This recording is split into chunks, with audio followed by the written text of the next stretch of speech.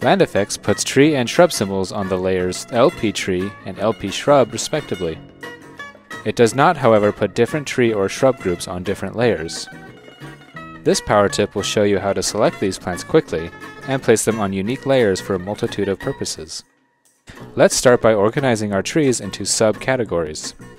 Just select a plant or multiple plants and choose the subcategory from the drop-down.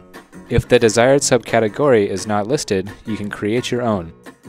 I'm going to split the trees up into 3 types: deciduous, evergreen, and palms.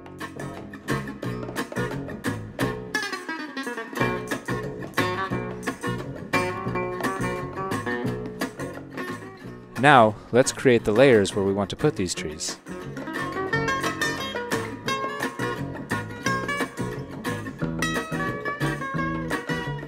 If you want to retain these layers in future projects, save the layer state. Now that the layers are set up, we just need to move the trees to the layer where we want them. This step can normally become tedious and take a lot of time depending on the size of the planting plan. Luckily, the highlight tool speeds up the process dramatically. Starting with the desired subcategory, select a tree and click the highlight button. Press the A key to highlight additional similar plants in the same category.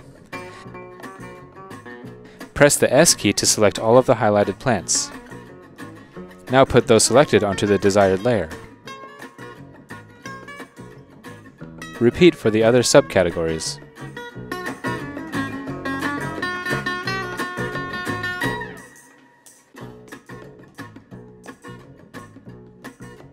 We are now able to freeze layers and isolate these categorized tree types. This is beneficial for plotting different planting plans with different groups of plants, or saving different files to be separately used as external references. Now we can run a schedule, and only the trees that are on the unfrozen layers will be displayed.